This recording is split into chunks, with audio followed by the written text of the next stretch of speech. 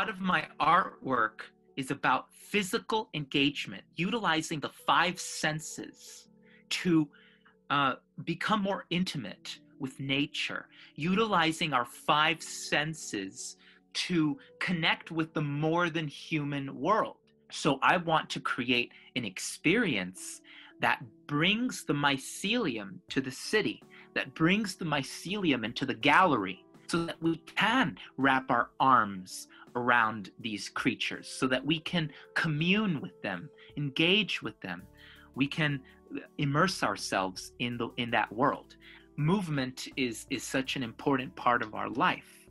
So when we get to observe human bodies using the sense of smell, the sense of touch, to engage with the mycelium realm, it gives us a glimpse of different ways of interacting with nature, different ways of communing with nature. I admire that you are trying to make connections between art and science. I think that there's so much potential. We can learn so much through artistic experience.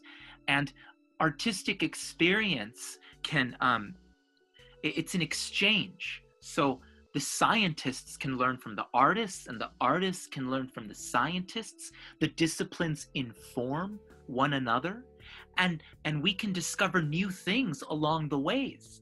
So I think a lot of people are recognizing that interdisciplinary collaboration is the new paradigm.